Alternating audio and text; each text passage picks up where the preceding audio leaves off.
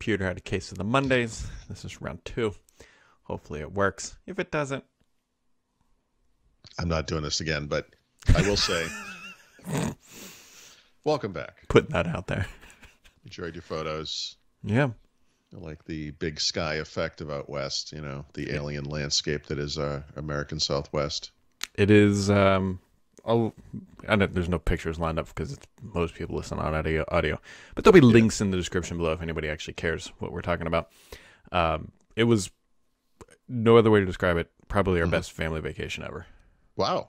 Yeah. Really? Yeah. I mean, it was, first My off, wife asked me if you drove your Tesla out there. we, And I was like, drove his Tesla? well, not from Cincinnati out there. I was like, why would he do that? We And did she see said, Teslas like going in between, but I'll tell you, like, this is one of the scenarios where just having a gas car just makes more sense because big distances out there. The distances are vast. And let me tell you, you leave a little city and there is just nothing for 150 miles. So, yep. I said to you, my father lived out in Albuquerque and in Phoenix, and we, of course, eventually moved to Phoenix. And I was quite taken with how different things are out there. Aside from the obvious stuff, the arches and the, all that stuff, that is one of the big differences out west, in a lot of places out west, where when you come from the east, like we do, you leave whatever town you live in, and there's a town, and there's a town, and there's a town, there's a city, there's a town, there's a town, there's a town. Like you could drive from the lower portion of Maine to probably Virginia before you ran into a place where there were no things somewhere. But out west, there's a place, and then there's a vast area of space, and then there's a place. And that's when you're used to what you're used to, like it's so sharply different. Like there's no McDonald's every 18 miles that if you need to pull over or whatever, like, nope.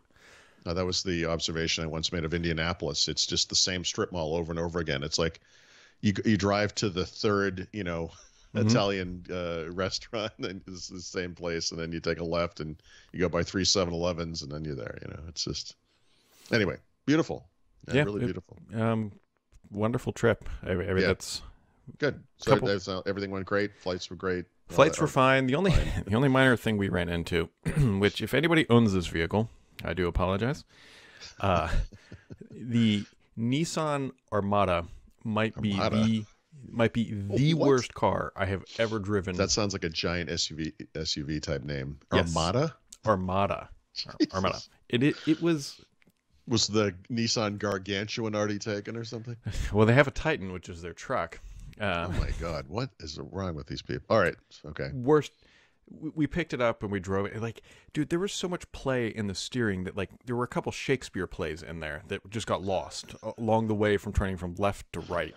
And then we wake up because we stayed in Vegas the first night because my wife had never been there and whatever. We wake up. What do you think of the Vegas? She hated it, as expected. Yeah, that's good. You got to get that out of her system. Yep. Venetian, right? Was that? Well, so this is where things kind of went wrong, and I wrote them a nice long review, and I'm waiting to hear back. So we check into the Venetian, like, we're going to upgrade you. I'm like, okay, great, whatever. And so they put us over in the Palazzo, which was great. And then they said, okay, just walk over there with our bags and a kid. Paul, I don't know if you've ever been in a casino. I've also been with a kid. Yeah. Let alone walking with your wife and a kid through a casino, first of all, smelling like smoke, and which just is like the last place on earth where this is acceptable for some reason. Exactly. I wrote them a long thing, and they're supposed to call me.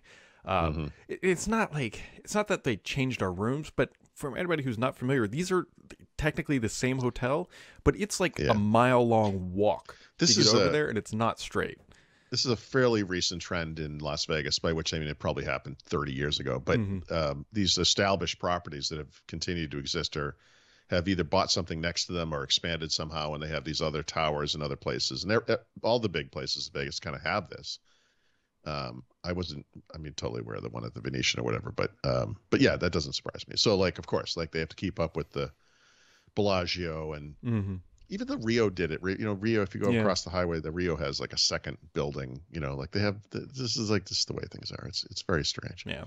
But anyway, so you pay a whole bunch of money. Then we had to walk there and got lost, of course, because it's a casino and finding your way through that. Whatever. Yeah, but at least you're not dragging a little kid and your bags all over Hell's Earth, you know? Exactly. So we did that. Actually, to be honest, the best hotel room we had was in Moab, Utah. Not even joking. That's amazing. We stayed at. It was less money too. We stayed at. It was a Hilton property, but it was a brand new hotel. I can't even remember the name of it. It was like this new Art Deco, new funky style. But dude, it was. Was it Curio by Hilton? No, because Hilton has like maybe it was. Actually, you know what? Marriott has a bunch of brands, and they, they buy brands and whatever. And there's a bunch of Curio by Hilton, kind of kitschy, or they're kind of trendy hipster kind of places, you know. I don't know if I would call it I mean, maybe trendy. Hold on, I can actually pull up the name here because I was about to say really organized. Hold on. So that was in Moab, the Hoodoo. Wow.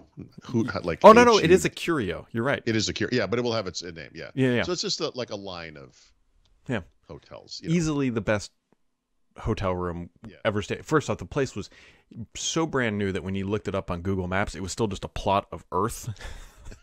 And you can also tell, dude, their nightstands had 2 USB-C and 1 A, and then 2 outlets next to it. It's like they didn't have the clock radio with the old iPod adapter. It did not. Little, you see that everywhere in hotels. Like the seriously. 30 pin. Mm-hmm.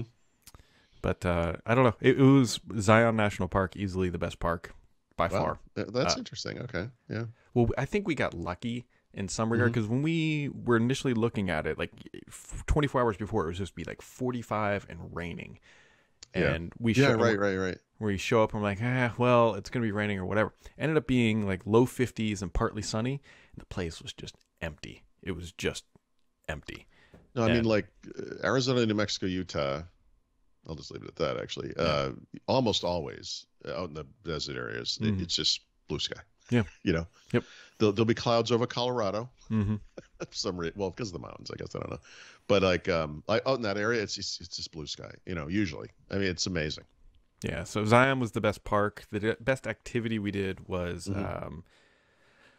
Antelope Canyon, which was phenomenal. So if you looked at any of the pictures, there's one they call it like angel wings, where it's like my daughter up against a wall and there's light, and like that's not Photoshop, dude. Like that's what it actually looked like.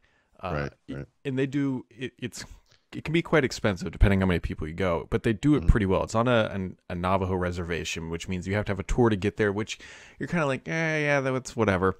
But the way they do it is like an airport, so they only sell certain time slots. And if you miss your time slot on your tour, you're done. You're out. Right. But the benefit of that is there was, I think, 7 or 8 people with us, but we had like a section of that canyon by ourselves. We were the only people there. We were the only people there, and so you can get those great photos. You can actually see the light beams coming through. It was a great trip. That's really that's cool. That's really the only way to describe. I think the biggest letdown personally was probably Horseshoe Bend, which is like that really, just because you can't get photos of it because you're trying to take photos like down and. Sure. I thought your picture of it was good. Yeah, no, it was fine, but I mean, we're on a trip of like epic scale, and it's. Well, so you would have known. You went to the Grand. Did you go on the Grand Canyon thing where you walk out in the glass thing? No, so that was on a different part. That's on No. Is it actually on the north side? Yeah. No, it's not even on the north side. It's on just a different part. It's on like the Las Vegas side. So it's not even near like it's not like the south. There's usually I think of it as the south. Right, south of the side is where we went. Is where most people go because you come up from Flagstaff or whatever. Yeah, it's right there. That's where most people go. But it's on like the edge by Las Vegas. Oh, I didn't know that. And so I've never been to that. That's a newer thing than since I've been there. But you must have noticed. You stand there in front of the Grand Canyon. It is the most epic, sweeping thing imaginable, and you take pictures of it. And you're like, okay, the pictures look good, but they don't in any way capture the size and depth of it. You know. Yep. And now you will appreciate this moment that I had at the Grand Canyon when some friends came out to visit. We went up, and we're walking down to at the time probably still the primary little spot on the south side there. Yep. The epic vista opening up before you, and this little girl comes running up. She's like, "Mommy, look, a puppy." Don't worry.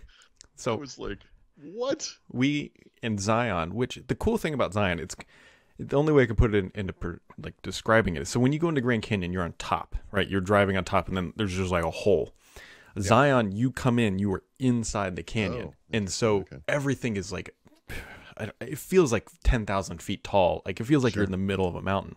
So we go all the way up this stuff, and we climb up this really hard like climb. It's called the Overlook, which is like where got a great family picture, but it's almost like the tunnel view at Yosemite, but it's in Zion. We get all the way up top, and there's chipmunks, and my daughter's like, "Look at all the chipmunks!" I'm like, "Sweetie, we have these in the backyard." We have literal proof of God here. Could you pay attention? Yes. Just for a second. So she did great though. We did one day in the Grand Canyon. We did over 13 miles. Wow. And wow. Yeah, like I mean, this was a trip of moving. Yeah, and by the way, 13 miles. You're not even doing it justice because this is terrain. You know. And my wife did a trip that she went down into the canyon, camped, and came back out. And I didn't go because I was like, I don't see any particular reason to walk out of the Grand Canyon. But that kind of stuff is. But I've done other things like that. We went Havasupai and blah blah blah, whatever. But it's just it's astonishing. And especially when you grow up. Yep. Anywhere on Earth other than there. I mean, it's like it's just so crazy looking. I think the thing there were a couple things we didn't account for. One of them was when we were driving from Las Vegas out to where were we going? To Zion. How many times we stopped just to pull over on the side of the road because it's just incredible, just the views. The other effect you get out there is just the distances are so vast, but you can see them. You know, like out here where we live and where you live and everything. You know, you don't really think about it, but this terrain, like this goes up and down. There are trees and things block things, but out there you just nope. You know, and I've had experiences out west. Used to just in Albuquerque, driving over to like the west side of the river. Out in the distance, you could see this mountain. And you would drive for an hour and you could see this mountain, and it wasn't any closer. It was just, it was like, I mean, it was technically closer, but you never felt like you were ever going to get there. You know, like you can see, you're like, we need to go there. Yeah. It's going to take like 2 days. You know, it's just a strange, when you're not used to that, it's very strange. Yeah. Monument Valley was awesome in itself, but the stargazing there was just. Oh yeah. Amazing. So you got to see satellites and you can see that kind of stuff. Yeah. I woke up multiple times during the night and would just walk out because we had a third floor view and they like cut away perfect. The top. It's cold and crisp and clear and it's the ideal conditions and there's nothing blocking. There's no light pollution or whatever to speak of. To end the trip facade or conversation, I will say categorically the worst food we've had on a vacation. Just.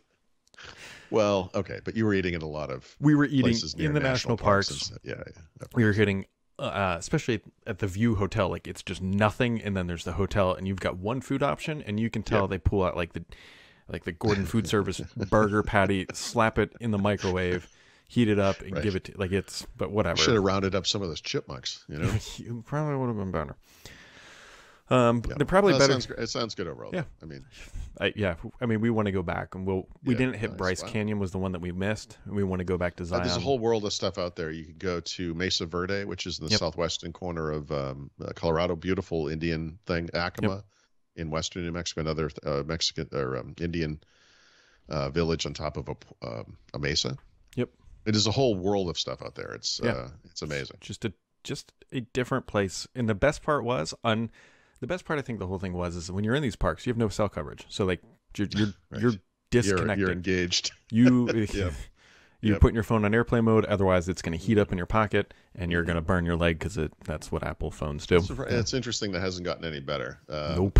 In this modern era. Paul, we were so far off the grid, and someone's going to be like, "What?" Paul, we had 3G coverage.